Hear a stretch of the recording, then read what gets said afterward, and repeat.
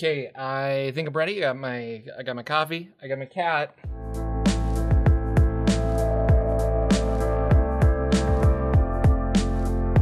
Hello everybody, Jordan here. The PH is silent. And today we're going to talk about 4 resources that are on the DMs Guild that will help you with a Forgotten Realms type game. So let's look at them. First though, we should talk about the DMs Herald programs. DMs Guild, they're trying to get the word out about certain PDFs or just good content that they have on their website. And they reached out to a few of us, myself included. So I'm now technically a DM's Herald.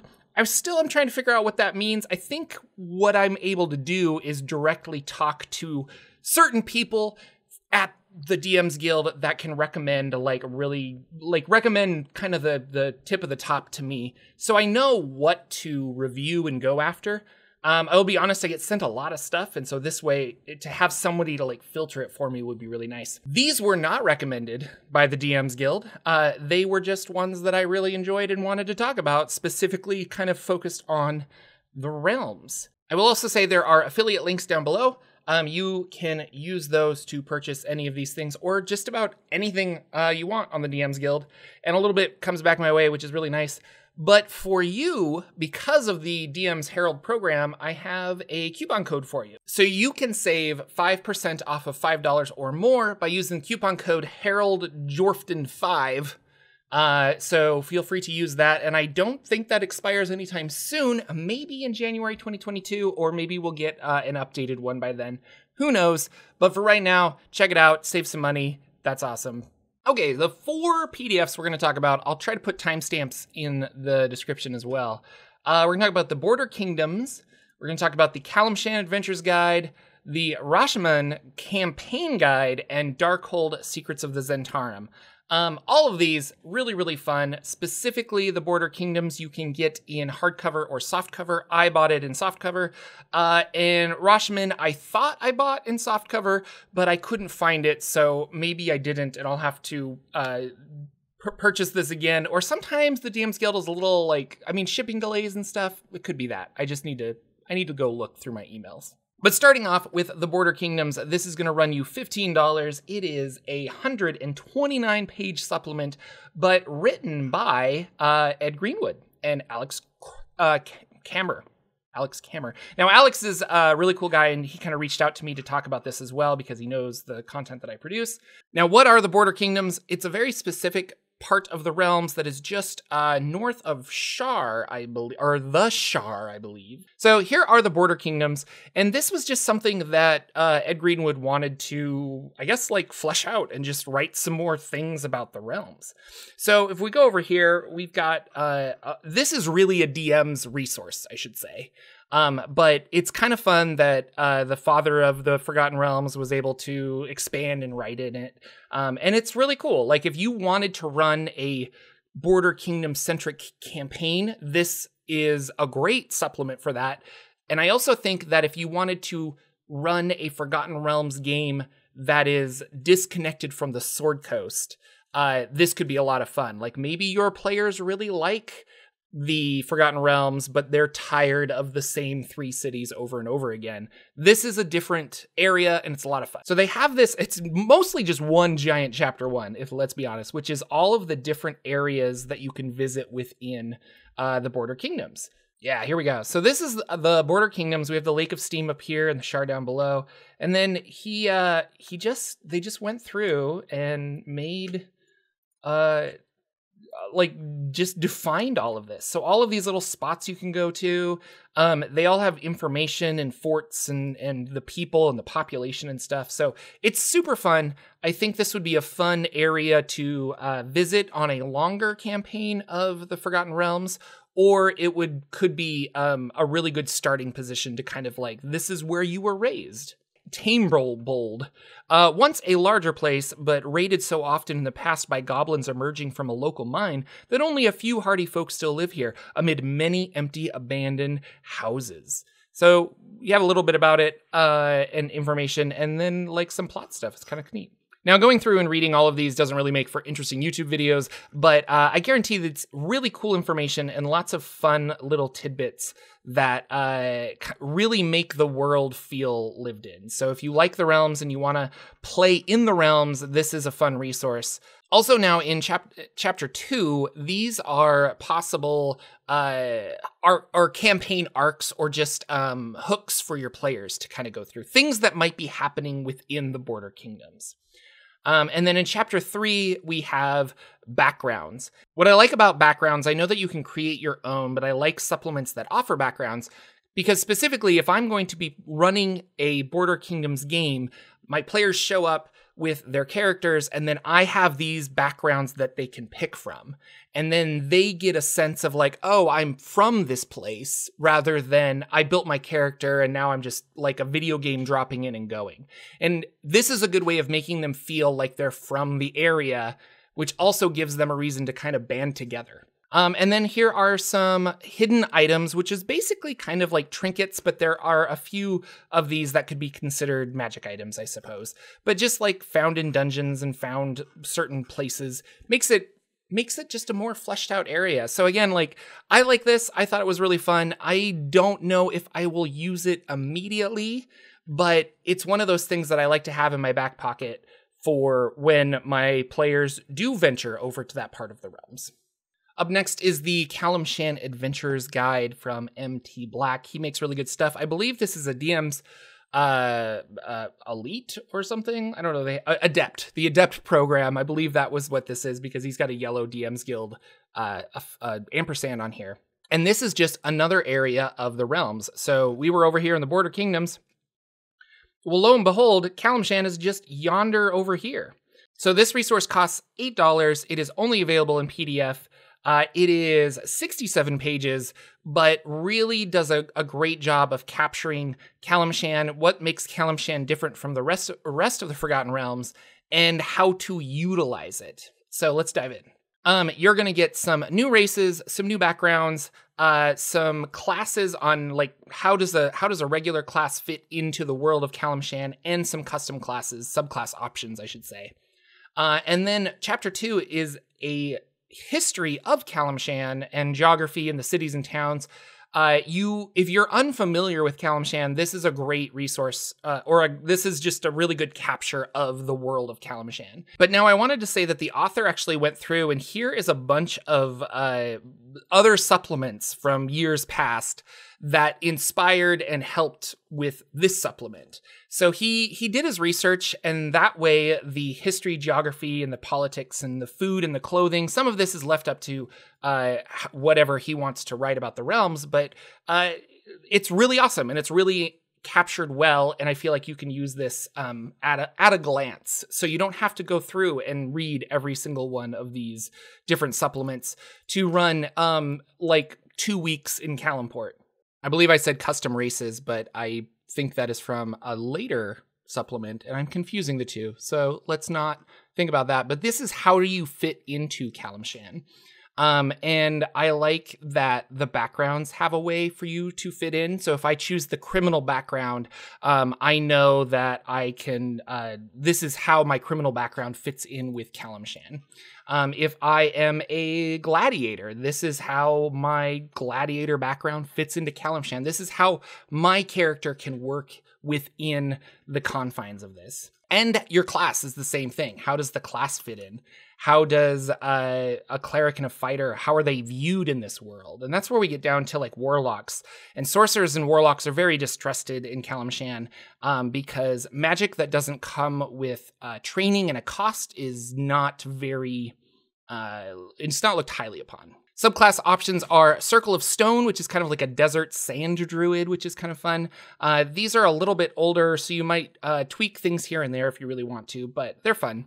Way of the Desert Wind for Monk, Oath of the Yanasar, and then Wayfinder, which is a ranger of the desert. And I've always really liked desert rangers for some reason. I just think they're like fun, and this whole garb is really cool. So a concise yet detailed history of Calimshan, and the geography of Calimshan, so you can muddle your way through if they ask too many questions, kind of a thing. Things that are important to Calimshan are like the economy. And I like that this is taken into account. So, get it? Account? I don't even try. These jokes just happen. And then specifically Calimport, the City of Glory. There's a lot of information here on the different wards that you can go to, NPCs that you're going to run into. There's a map here of all the different places that you can go and explore. I like that because anytime a city like this, I could take this city and plop it in a bunch of other different places too. Not with the same players, obviously, but like if I'm running my other random one and I needed a cool desert bazaar city, like this is a great resource to have. What makes a Calimshan adventure different from the other adventures in the realms?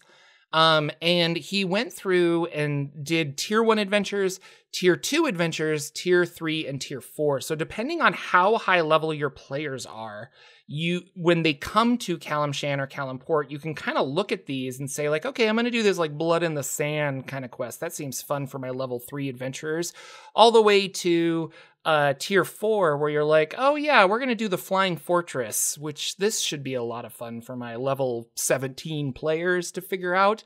Now, these aren't full adventures, but they are that inspiration, you know, where you look at that and you're like, oh my gosh, we could do a whole thing about this. So you drop a couple of these rumors, your players latch onto one of them, and then all of a sudden you've created a whole campaign out of it. I liked this a lot too, encounter tables. These are the monsters of 5th edition Dungeons & Dragons, and he takes them and then or put them appropriately into columns of their specific tier so you can roll random encounters for your party. So this would be desert encounters, but if we keep going down, we have forest and mountain encounters, plains encounters, swamp encounters, and then there's some custom monsters that they created for this. Lots of fun here. So, and then this also comes with a fun map of Calimshan at the end. I like this a lot. Up next is Rashemen, the campaign guide. This was written by a whole bunch of really cool people. Ed Greenwood again is in this. Brian Holmes, he's awesome. I recognize him. And a couple of other people that I see their names around. Lots of really awesome people worked on this. This is a $20 PDF, which is a little spendy, but I think you're getting some awesome stuff. And honestly, it's totally worth $35 to get a softcover print of it. So if you're doing that and you're getting the PDF as well, like I would automatically kind of just go for this one. But that is me. Now, there is a high res and a low res with this. The high res is awesome. I'm noticing that it chugs along when I'm trying to go through multiple pages. So I am using the low res, but know that a lot of these pictures, if you don't think they look up to snuff, there is a high res version, as well as 2 printer-friendly versions. This came out within the last 2 or 3 months, I believe. So it's fairly new. But I believe it was worked on and it came out before Van Richten's guide. So with Van Richten's guide, we had the lineage system, which gave us kind of like a hag spawn. But if you look here, we have hag spawn as a race option. So take that as you will. You could probably combine a lot of the spiritual spooky stuff from Van Richten's guide and incorporate it in here if you wanted to. And I almost forgot, where is this place? Well, we were all the way down here in Calimshan, but we're going to move all the way up to Thay, and then Rashemen is just north of Thay up here. There are information on how the classes fit in, as well as some subclasses for these, and then a whole new class called the Witchlarian. New backgrounds, which I, again, have stated before, I really like backgrounds because they instantly allow my player to fit into the world. Feats and new spells, and spells for the Witchlarian from the existing spell list that we have.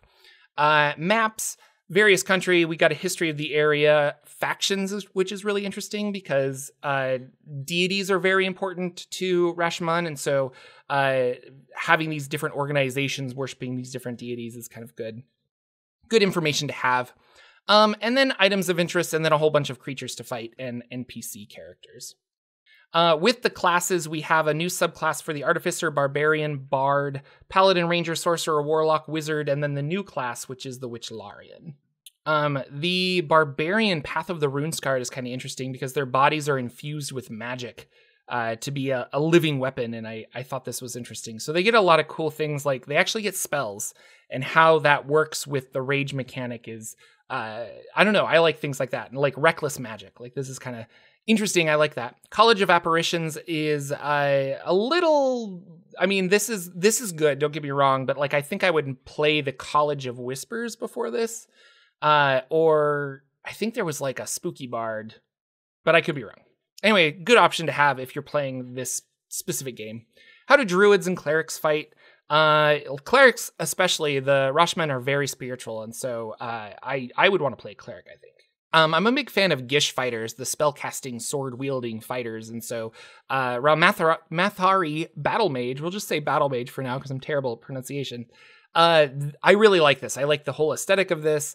And it's a sorcerer that uses a blade. So, sorcerer subclass, but I really like this. You get extra attack and some sword focusing, not spells, but just like combat things. Really fun. I would love to play this, in all honesty. I think this is a really cool subclass. Mostly because I want to be that like magic wielding, sorcerer, which I know the Blade Singer exists, but I kind of feel like the Blade Singer should have been I want the Eldritch Knight to be better. And this is kind of like the Eldritch Knight that I think I'm looking for. So the Witchlarian are this is the new class that comes with this supplement. And they're the spiritual leader people of the Rashemen people. And that leads itself to, you could play this custom class, which is a spell caster class that kind of relies on the idea of the spirits in the forest and nature, and not necessarily druidish, but like that there's an ancient spiritual like magic that's tied to the land kind of a thing. But what I like about this is, I mean, it's a fine class and you can play this just as you want, but there's a little tidbit here that says like other ways to play this, and that you could be a Eldritch Knight fighter and call yourself this Witchlarian because you are the spiritual leader of your group, and that manifests in the limited magic that you could do. It even suggests that you could take the Magic Initiate feat, and I like that as well. So you don't necessarily, if you wanted to have all of your players be the like Witchlarian tribe members and have them come together to take on Fae, this could be a good way to do it, and you don't necessarily have to play that class. It's more of an idea. Again, backgrounds are really fun. How do you fit into this world? I like this a lot. And then how do the standard backgrounds fit into the world? I also really enjoy that. New feats. I really like the elemental summoning stuff. I think that's fun. And new spells. So here are the fun spells. Moonblade is what I wanted to talk about. So again, with my Gish characters, I was a big fan of the Shadowblade, and I built a lot of characters trying to figure out how to make that worthwhile, and I never really figured it out. And I probably would have the same problem with this spell, but I really like it. So it's the opposite of a Shadowblade. It's a blade of light, of moonlight, that does radiant damage. It's kind of like having a sunblade that you can summon whenever you want. But I like it. It's just fun, and I really enjoy that you deal 3d8 radiant damage, but it does 2d8 more to undead. So in the right situation, this is fun. And I just love this art. I think this is really cool.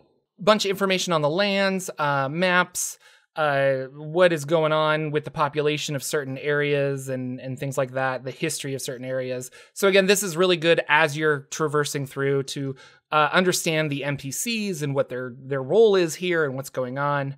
I love it. Apparently there's a lake monster. That's really cool. Here are all the cool people that contributed on this. So you guys are awesome. You made a good product. Last but not least, Darkhold, Secrets of the Zhentarim, Justice Armin, MT Black, Anthony Joyce, Celeste Konowich. Lots of really cool people worked on this. Ed Greenwood as well. And for those of you who don't know, the Zhentarim are the quote evil faction of the Forgotten Realms. But as time has moved on, they have been less I guess they're still evil in a way, but like they're not super villainous because player characters can join that faction. Anyway, it's a cool detailed history of the Zhentarim. This is a really excellent supplement. I know I've said that about a lot, but I really did save the best for last. This one is really cool. Table of contents, we have using the book. Chapter 1, we have character options, which is your how do you connect with the Zhentarim, your subclass, and your feats. A history of the Zhentarim themselves. Really cool thing about Thieves' Cant that we're going to talk about. Then we have the Sunset Vale, which is the area that your Zhentarim area is going to be in. Darkhold Castle, for example. We have a really cool map of Darkhold and some information about that. And then some information on running evil campaigns, which I really like. New magic item, new spells, and some new monsters. So what we're going to do is start right over here with character options. This is fun because instead of backgrounds, you're getting how do you kind of like we're going to add on to your background with this. So how do you fit into the criminal world of the Zhentarim? And then we get into some subclasses. We have the Cleric Strife Domain. We have the Rogue Spell Thief, which is something that I've always wanted to play. I know that the Arcane Trickster Rogue can steal spells at like really high level, but this is a level 3 ability, and I really would love to play this Spell Thief. I love the idea of a rogue that can steal magic from people. Sorcerer Beguiler, which is another Gish that I would totally love to play. An armored dual or sword wielding mage, super fun. A history of the Zhentarim and its founding and what happened with the Time of Troubles and the Manchun Wars and all this other stuff, the Spell Plague. So really gives you like, there's a reason that it's still around today and how it's evolved and changed from how it its original inception. The people that are running it is kind of a big part of this. So we have Fazul Chembril, and so you'll get to know these big names that are in the Forgotten Realms novels or other campaigns that are making an appearance here. I want to talk about Thieves' Cant. So they did a really good job of going through and having casual conversation, but what does that actually translate into? And this is Thieves' Cant. So if I say, aren't you a sight for sore eyes? That literally means spy. If I say, hey boo, that means assassin. And then you go over here and if we have a birthday coming up, I say, you've done good work and there's a reward for you. There's a birthday coming up. Just funny little interesting things. And then when you have your meal, you can, what you're eating, the appetizers kind of reflect certain meanings as well. And what this translates into is you could have an entire casual, this would take some planning, but you could have an entire casual conversation with some NPCs. And then when you leave, your rogue can come forward and be like, by the way, we need to go assassinate this king over here. Like, I understood all of it. I don't know what's wrong with you guys. And I like that a lot. There are some sample conversations over here. So the player character says, well, that depends on what you're serving to drink, my friend. And then the comment of that is, well, that depends on the pay. Your Zhentarim contact will say, well, look what the cat dragged in. You're looking good. And that means that I'm the enforcer. So a lot of fun, and they put a lot of work into this, and I think it's really cool. You can get a point across by bringing an appetizer out.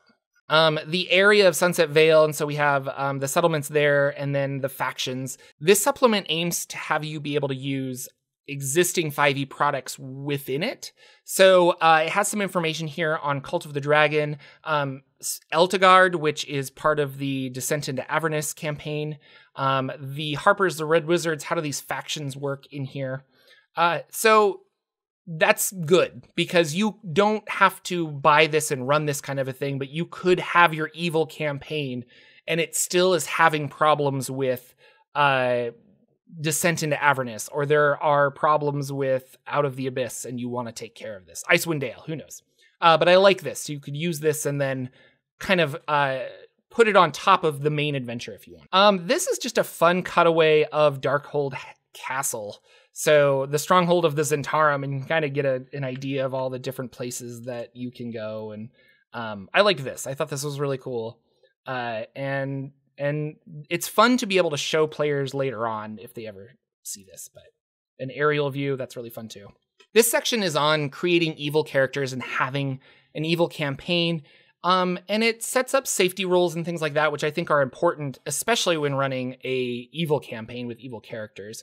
And what does it mean to be an evil character as opposed to like a psychotic person that goes out to, I don't know. I always think like if you're playing an evil character, you're probably very like self-preservation rather than somebody else's preservation. But they do a good job of explaining a lot of this. A lot of thought went into this.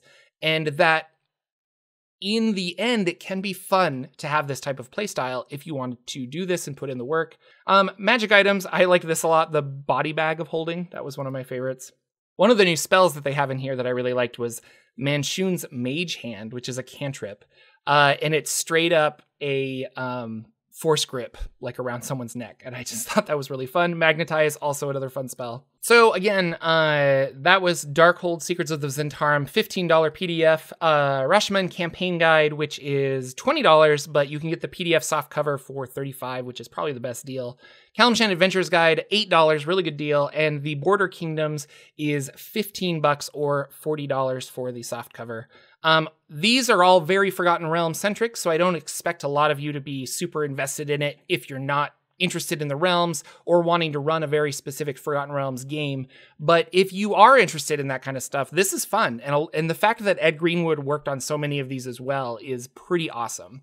The DM's Guild has given us a way for those authors like Keith Baker and Ed Greenwood to continue contributing to these worlds and make money from it. Because I think before, if they weren't asked to make anything for Eberron or for the Forgotten Realms, then they weren't, and they don't own it anymore. So it's kind of interesting. So let me know what you guys think, and I would be curious if there are other things that you want me to review in the future. Again, use that code for 5% off, which is Harold Jorphdan 5 when you go to checkout. There are affiliate links down below if you are interested in checking any or all of these out. I'm hoping to do more of these reviews again. I kind of like these themed ones where I can review like 4 at a time, kind of like I did with the Feywild. So if you like that, let me know. If you like it individually, let me know that. We can always do that again. Here's a playlist of more DM's Guild stuff that I really enjoy. You can check it out there. And I'll see you guys all in the next video. Take care.